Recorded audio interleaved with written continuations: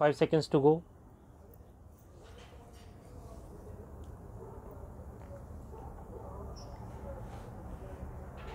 Start. Countering the said submissions of the learned counsel for the petitioner Shree Vishnu for the Medical Council of India, relying on the averments made in the counter affidavit on behalf of the respondents number 3 and 4, contends that the fact of the experience certificate of 3 of the faculties was investigated by the council and was ultimately found to be contrary to what was represented by the petitioner institute. The same was considered by the central government along with the explanation submitted by the petitioner, and the central government has rightly endorsed the view of the medical council for withdrawing the recommendations. He, however, submits that so far as the medical council is concerned, invoking the principles of General Clauses Act 1897, the power to recommend also includes the power to withdraw such recommendations, more so where the documents on the basis whereof recommendation was granted have not been founded to be genuine. He contends that in such a situation there was no occasion for granting any opportunity to the petitioner at the time of withdrawal of recommendations by the Medical Council of India.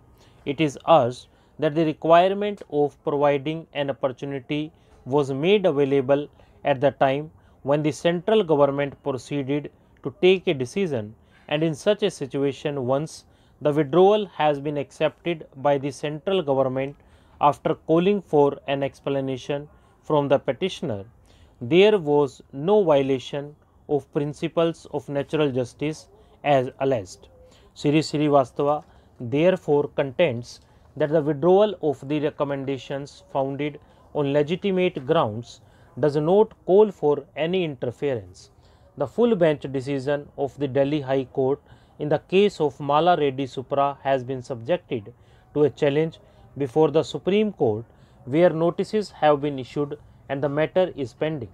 He further submits that even otherwise, the apex court in several decisions that have been placed along with the counter affidavit has held that the time schedule for running of the courses should not be altered by judicial intervention, and once the recommendation has been withdrawn and permission cancelled, the courses have not been run and therefore no relief can now be granted to the petitioner.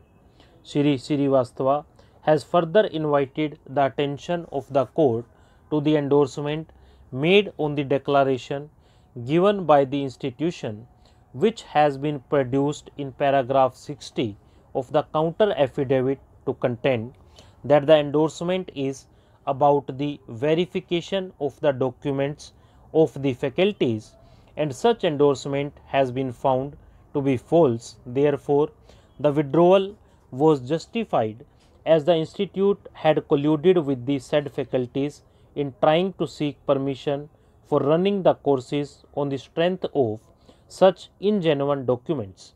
On the other hand, Shri S.B. Pandey, learned Assistant Solicitor General of India for the Government of India, has contended that full opportunity was given to the petitioner and no error could be found in withdrawal of the recommendations as forwarded by the Medical Council of India. As such, the government was justified in withdrawing the permission on the basis of facts found. Stop.